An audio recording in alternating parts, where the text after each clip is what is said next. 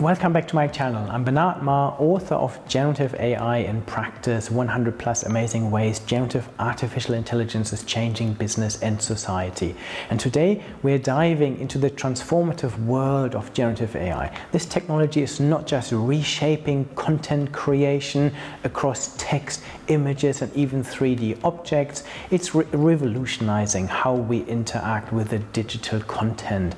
Let's break down the 4 primary types of generative AI and see how they're making waves. First up, we have large language models, or LLMs. Imagine a super brain that has read almost everything on the internet. This is exactly what LLMs are. They use this knowledge to generate text by predicting the next word, making them handy for tasks like translating languages or answering questions. But it's just like people, they also pick up biases, which is a big topic of debate. You've probably heard of some of those popular ones like ChatGPT and Google Gemini. Next up, we have diffusion models. These are the artists of the generative AI world. Give them a text description and they will start with random noise.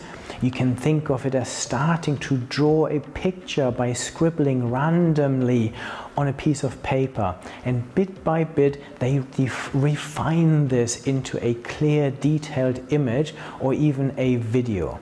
This tech is behind some amazing tools like Stable Diffusion and DALL-E that are changing how creatives work across the globe. Then we have generative adversarial networks, or GANs. Picture 2 AIs in a creative showdown. One AI, the generator, creates an image, while the other, the discriminator, judges them. They constantly challenge each other, and through this competition they learn to produce incredibly realistic and complex content. It's like a digital game of artistry and critique that has been revolutionizing fields from gaming to fashion. And then we have hybrid models. This is where we combine a number of these technologies to unlock even more potential.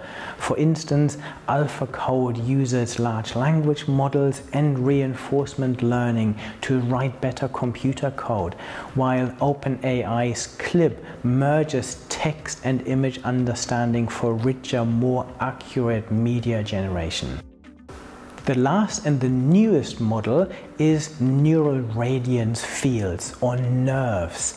They basically are the latest frontier of generative AI. These models take ordinary 2D images and transform them into stunning 3D models. This means you can see objects from any angle, just like in real life. It's groundbreaking for things like video games, virtual reality, and even planning cities. Each of these models is transforming our world in its own way, making what once seemed like science fiction a reality. As we continue to explore these technologies, it's exciting to think about how they will shape our future. For more insights onto generative AI, stay tuned, subscribe, and don't forget to check out my book, Generative AI in Practice.